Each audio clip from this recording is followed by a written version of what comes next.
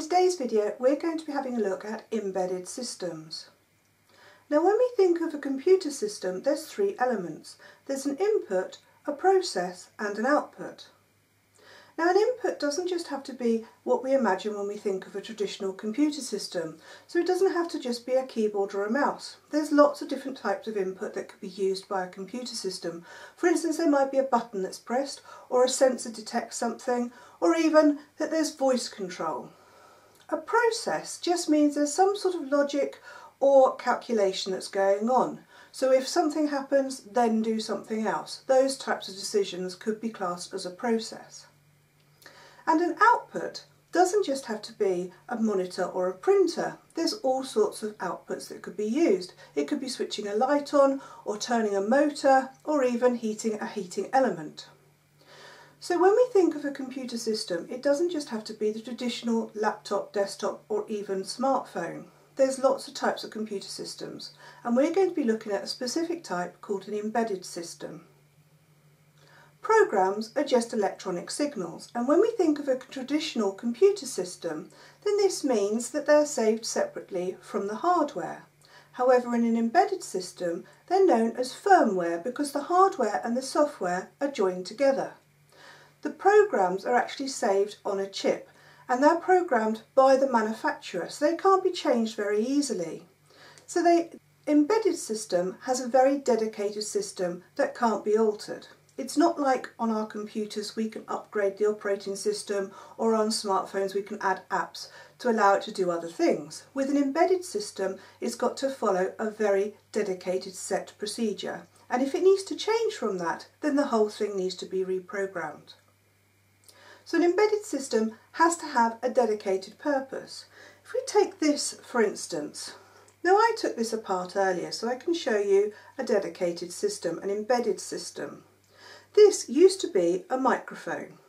There was an input, which was from the microphone device itself, and the output was an LCD display, or even that it could be saved onto a computer using this USB device. There's also a battery here as well, but the majority of it is made up of these chips. This is a dedicated system. It only does one thing and it can't be programmed to do something else. If I wanted it to start using it as a word processor, it just wouldn't work. The hardware is not capable of being changed in such a dramatic fashion. So an embedded system has to have a dedicated purpose. Now a smartphone is not classed as an embedded system itself, but it does contain embedded systems. So embedded systems can be part of a much larger device. If we take for example my smartphone, at the moment it's showing an image. If I turn the smartphone, the accelerometer inside knows to change the image to portrait or landscape, so it can stay upright no matter how I change the phone. So the accelerometer inside my smartphone is an embedded system, but the smartphone itself isn't. So let's start off in my study. This is where I seem to spend most of my time. On my desk you can see I have a smartphone which, as we've already discussed, is not an embedded system itself but does contain embedded systems. There's also a laptop, but that's not an embedded system. Further on we have a digital camera which is an embedded system. It can't be reprogrammed to do something else. And there's also a franking machine which I use to pay for postage. And that's also classed as an embedded system. I also have an all-in-one printer, scanner and photocopier, and that contains several different embedded systems.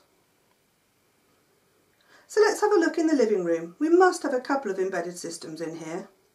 I've got an iPad, but that isn't an embedded system itself, but it does contain embedded systems.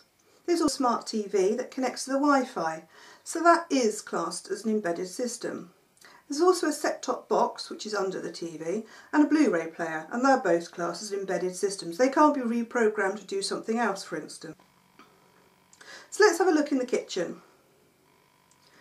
The microwave, kettle and toaster do all contain embedded systems. The kettle and toaster are very simple, but the microwave allows users to select an option from several pre-programmed settings, but it's still classed as an embedded system because you can't change it to do something else. It can only select one of those pre-programmed settings. The dishwasher also uses several embedded systems, and I've got a smart speaker connected to the Wi-Fi, and that also contains embedded systems. in the utility room. The iron and washing machine are both embedded systems, as is the tumble dryer and even the heating and hot water controller. But embedded systems are not just contained within the home. Intelligent traffic lights use sensors to monitor for cars on the side roads, and if it detects a car, it will stop the traffic on the main road to allow the traffic from the side road to join it. These are different to standard traffic lights as they just work on a timer and require no real processing power, but intelligent traffic lights would be using an embedded system.